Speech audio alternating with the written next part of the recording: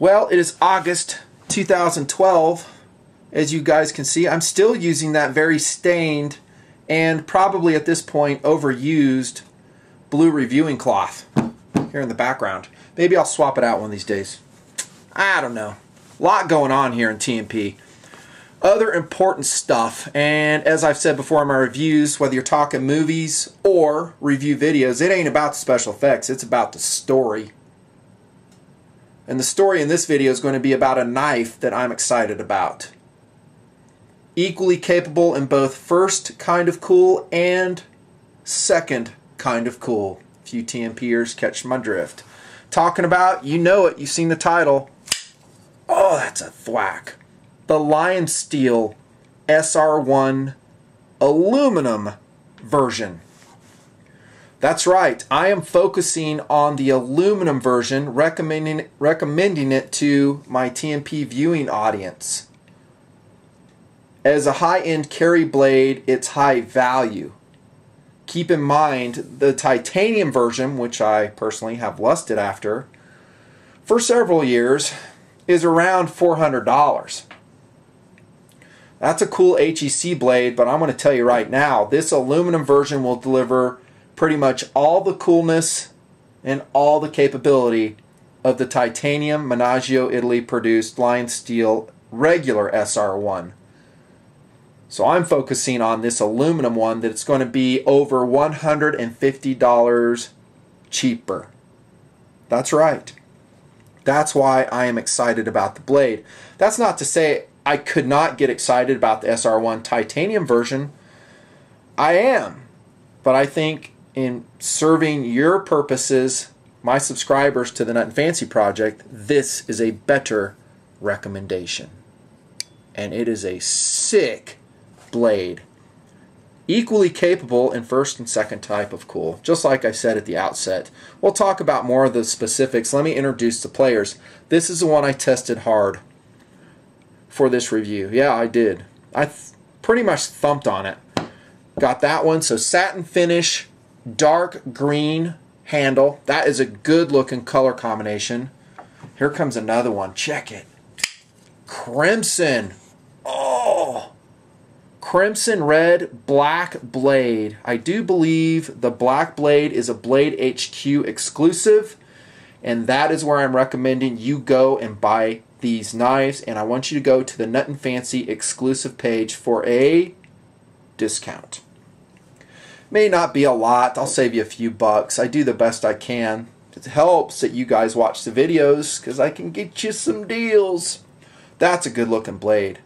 It really is. Dark red. It's just gorgeous. Love the black blade and the SR1A as well. And actually this is going to be my favorite color combination. If they have any, buy it now because it will sell out. Here it comes. The orange and black SR1 aluminum.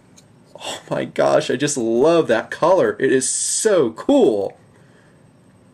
It's classy and technical at the same time. All of the colors are, but I really love the orange and black. It's just a fabulous coloration. Look at how handsome those blades are. I mean, and I might as well start into, I don't know, my ridiculous philosophy of use discussion like I always do. But we're talking about how the blades look and how many things, I've said this in some other reviews before, but how many things can you daily carry that are this cool? Now there's a lot of great blades that I've reviewed through the years, more coming. I'm going to show you some competitive options as I usually do. They're equally as cool. But we're talking about, in this case, a large folding knife. By having it clipped to your pocket, you're going to have a smile on your face as you go through your day. I'm assuming it's legal wherever you're at, dude. You're just going to be enjoying your day because you have a freaking cool blade with you. I do. Yes, I know, we're freaks. We're freaks of nature, I admit it. We love knives. The reason I bring this up is you can't do that usually with your favorite gun. Let's say you have a .308 battle rifle. Can you take that to work? Nope. You can with a knife. So that will dovetail into my concept of what I've called here in 2012 and beyond, the high-end carry concept. that you're willing to carry a more expensive blade daily in your life. You just are. Yeah, it's expensive, but you dig it. You're going to put hard wear on it, and you're just like, hey, it's built to take it. I'm going to do it. This is a great knife for HEC, and that's the first and foremost philosophy of use. You enjoy it because it's a handsome blade and it's capable. HEC. I'll annotate that video at the top. If you're interested, go watch it. I talk about that philosophy in depth, give some logic behind the case I make for HEC, and there's lots of TMPers throughout the world that like HEC knives. They just do. Second philosophy of use is, you guessed it, collectible. An expensive collectible, because when we say collectible, it means you probably are going to get more than one blade. This is a TMP blade. Others loaned. I'd love to have all these colorations. I'm sick. I know it, man. A cool coloration comes out. I'm like, dude, I gotta have that. That is so cool. You get all the colorations. I mean, you'll go broke doing it. But yeah, it's a collectible. You don't have to get them all. Get one and just enjoy it. Don't HEC it. Take care of it and enjoy its looks. Fondle it. Keep it in your collection like you do probably with a lot of expensive blades you have. Collectible. Distinct philosophy of use. I could say gift, but man, you're going to have to really dig somebody to get them this knife. I mean, because that's an expensive knife. But if, I don't know, if they're up for an expensive gift, maybe it's a graduation, you know, maybe it's a retirement, I think it would be an outstanding gift item that will be treasured and remembered forever. Seriously. How about tactical blade? I will say yes, but barely. We'll talk about the traction plan of the SR1 aluminum. It is there. It's not perfect. There are some downsides. But then again, the designers of this knife, Lionsteel, Giovanni, they wanted a good-looking blade. They wanted a blade with style. Sometimes you're going to have to make some compromises for absolute traction. I mean, really, if we want absolute traction, why don't we just slap on some very high traction G10 and jimp the freak out of the knife? If we do that, we've got massive traction. I don't know if we have a massively cool blade. You might. There are some cool blades. What do I have clipped to my pocket today? This is not set up. Never is. Of course, Cold Steel Recon 1. That is a good example of what I'm talking about. Massively cool? Perhaps not. But as a tactical blade, yeah, it's cool. High traction G10. I skateboarded the top on that sucker. I'll call that good for the philosophy of use discussion. Hope you liked it. How about size and weight on this sucker? Guess what? This knife is actually 1 ounce lighter than the titanium version. Another reason I'm excited about it. The titanium version, I think, is around 6.5 ounces. This one on my scale, 5.6. Yes, I know it's heavier than 4 ounces, but it is a big blade. 3.7 inches, modified drop point, mostly flat ground from the upper portion. So yeah, it's a big blade. It's also thick. Check that out. 0.177 inches in thickness. It's a big old slab in the aluminum version of German D2 steel. We'll talk about that here in a sec. So that's a big blade. So 5.6 ounces in my estimation is actually a decent weight for such a broad blade. You notice it's not narrow, it's broad, and it's thick. So that's a strong blade, thick. They did everything possible, as we will see, in saving weight in the handle. Great job, Lionsteel. So I think the weight's reasonable. Another reason I would prefer it, again, over the titanium. Looking at the blade specifically, it has some good things and some bad things. First, the bad. I generally don't prefer, this is just me, a broad and aggressive sweep at the end right here. I think it's excellent, and I forgot to mention this philosophy of use, for food preparation. Has a lot of belly coming here. You can roll cut, maybe whatever else you're doing. Maybe as a skinning blade, if you were to ever put this knife in it, I think you could probably choose a lot of better options, just because you're going to get blood and guts and all this. Cleaning it out is just going to be a nightmare. So in some POUs, having that aggressive upsweep makes a lot of sense. But for the way I generally use this knife, and if we want to say it in a tactical philosophy of use, it's not preferred by me. That's the downside. I did stab cut a lot with the very blade you're looking at. We're talking through, like, I don't know, however many layers I stacked up of cardboard. I mean, I was thumping on this thing. I wanted to see how it would penetrate, and it performed about as expected. Wasn't superior, but it was adequate. I mean, that's just physics, right? I mean, this is not a real penetrating point. You want a penetrating point, and yes, this is a competitive option if you can find it. Microtech SOCOM, reviewed, Hall of Famer here in TMP. Another HEC option. Now that's a penetrating blade. I'm showing this by way of contrast. I would like to see this style of blade in this handle, Lionsteel. Please do that. You would have another big selling win on your hand. So it's basically the same handle, this elegant and very sharp drop point. It's just me. Maybe some other TMPers out there would like to see it too. So that's a bad part of it. I really shouldn't say bad. It's just a consideration for you. It does utility tasks well. I carried this knife for several months. It did great. No problems. That's about all the bad. The good side is this. It comes very sharp out of box. Has a great relief edge on it. Convex, if I'm not mistaken. That is a convex edge. So flat ground here, and then they convex edge it here. So I'm not a great convex edge knife sharpener, but Nutnfancy is so easy. It's the easiest edge in the world to sharpen. I've heard it all, dudes. I don't like it. I like using my Edge Pro Apex. Slap it on there, and I just reprofile this one with a 21-degree angle after all the cardboard cutting, which, by the way, went pretty good. I pretty much always do that with the blades that I really love. I just want to see how the steel will do, and I will say this is probably the best D2 steel I've used in a while. One, it held its edge pretty good. Cardboard dulls every knife I've ever tried that with. But the real love happened during sharpening. Yes, it's hard to sharpen. It was a dedicated effort to resharpen it. One is that I'm going from convex to conventional relief edge. I understand that. So there's a little bit of grinding going on there. Might as well show you this, what it looks like. That's pretty sick.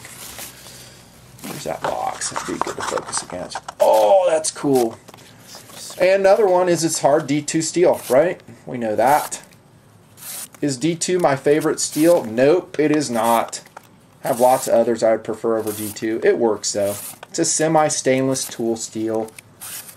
The German D2 steel is outstanding. I mean, this took an edge that is just frightening in sharpness. Yeah, I've worked it down to 1,000 grit. Nice edge resulting. One thing I would love to see out of this model is removable thumb stud. Maybe a screw on the other side. Sometimes, like other makers do, Cold Steel does that.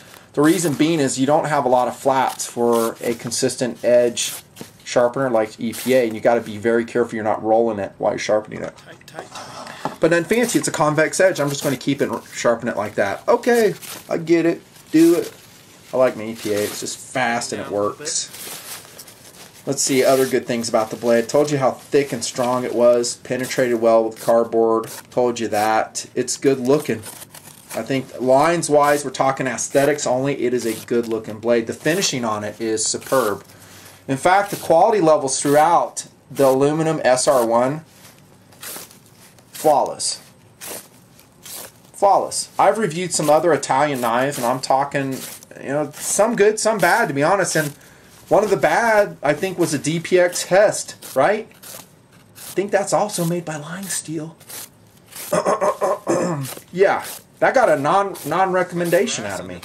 Unless the design gets changed. I don't think it's a quality problem. It's more of a design error with its locking bar in that particular blade. Let's go to speed at this point. First off, let's take a look in here, and you will see 2 Teflon washers right there. See it? Double layer. The blade is a perfectly balanced and fast manual action folder. Again, proving you don't need an auto if you don't want an auto.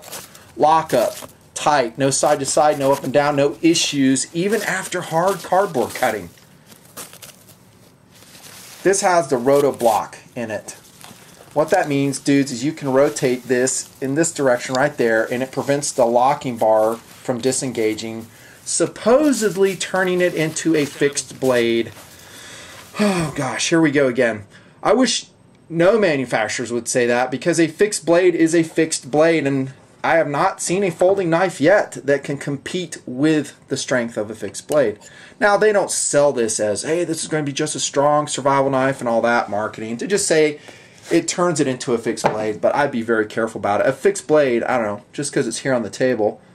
The Kershaw 1065 Diskin. Now, that's a fixed blade. Now, I can baton with that one and not have to worry about the lock bar failing on it. This is not, even if it has a roto block. No, I didn't baton with it. Not going to do that. Because every frame lock I've done that on, I have made it fail with simple batoning. Simple batoning. There's unlocking the roto block. It actually serves a much more important function in my mind, and that is preventing hyperextension of the aluminum locking bar. Like that. So you push, very hinder-like, it will not allow you to hyperextend this locking bar. In use, I never locked it and turned it into a fixed blade. Nutnfancy's aluminum folder, I just don't know if I can trust it. Well, take it from me, trust it. I think it's every bit as good and strong as a titanium folder. The locking bar is not aluminum, so you're having actually a hardened stainless steel insert on the back of the blade tang. There's your engagement surface after all the testing I put this knife through. Perfection. You have some wear available to you then there as well, and you can also swap out that locking bar insert. Even better. Isn't that a cool presentation right there? It just looks good. It is a technical looking knife. So speed and lockup are absolutely flawless. Now, if you did get some wiggle, I don't think you will, but if you did, you can adjust your pivot points, and as you can see, it is proprietary.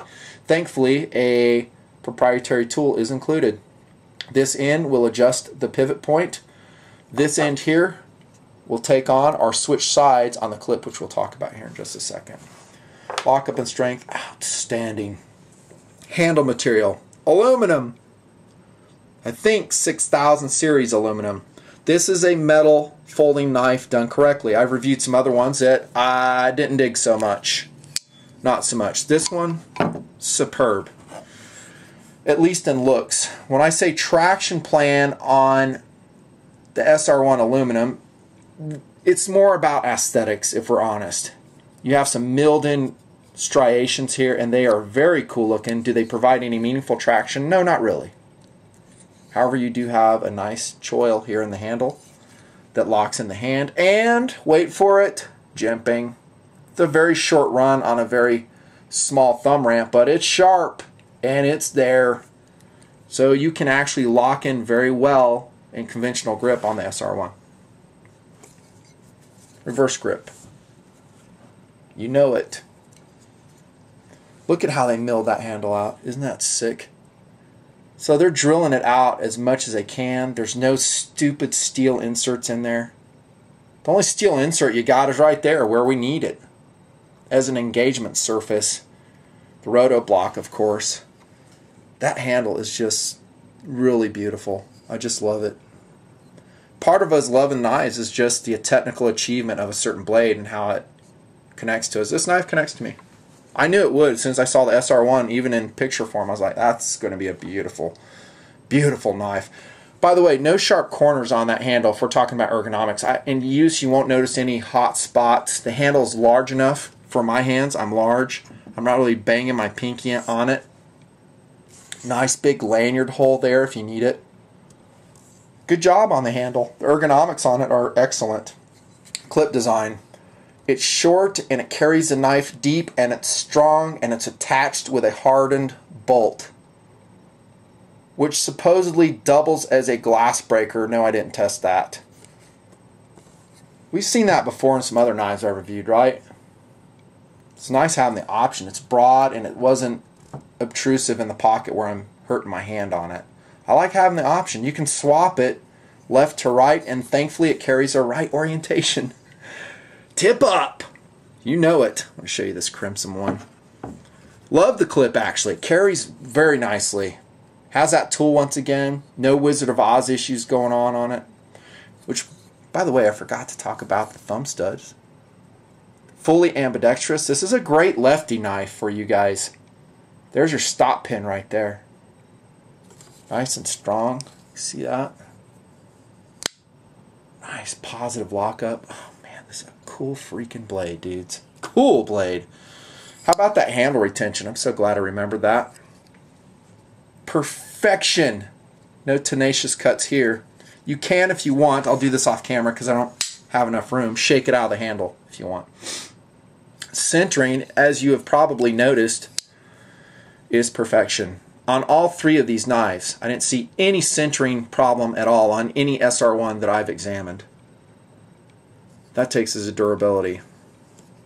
I would not fret about it being an aluminum versus a titanium blade. I think it's going to be every bit as durable. I haven't seen any issues with a lock bar in my use. And no, this is not like a long-term test. We're talking about 2 months I've been using it. But I just don't think you're going to see a problem. You know, Lionsteel says they tested it well over a year and they've had 0 problems. I don't know, that's just the way I see it. The blade steel is good. You know, D2, is that my favorite? Again, no. I don't think you're going to chip it out unless you really hard use it. Holds an edge pretty good.